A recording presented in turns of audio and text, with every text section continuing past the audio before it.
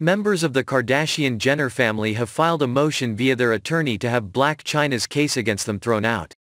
Before trial began, these claims were absurd, lawyer Michael Rhodes, who represents Kim Kardashian, Khloe Kardashian, Kylie Jenner and Kris Jenner, said in documents filed on April 22 and obtained by sources. Now that plaintiff has testified in her entirety, and has no additional testimony or evidence to offer on her damages, defendants respectfully submit that entering such an instruction would be a vastly inadequate remedy.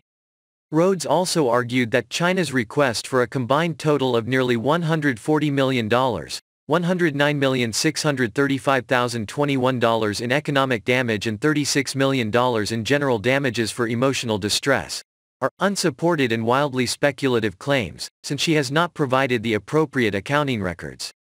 The attorney said that Chyna, whose real name is Angela White, was ordered by the court to produce full and complete tax returns through present in March 2020.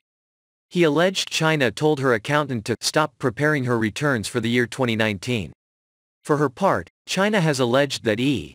Did not pick up her reality series, Rob and Chyna, for a second season because of the Kardashian-Jenner's influence, therefore affecting her income.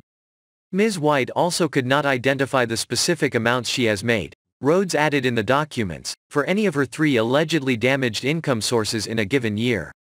On Friday, Jeff Jenkins, former co-president of Bunham Murray and executive producer of Chyna's reality series, testified that networks including BET, VH1, Lifetime and MTV were uninterested in picking up the show.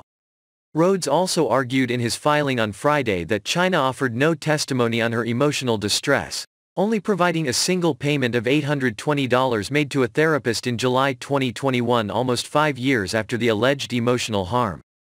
The attorney highlighted that Chyna testified she was disappointed, upset, when she found out that season 2 of Rob and Chyna had been cancelled, and that was all. Chyna's attorney did not immediately return sources. Request for comment on the motion. Reps for the Kardashian-Jenner family did not elaborate further on the request.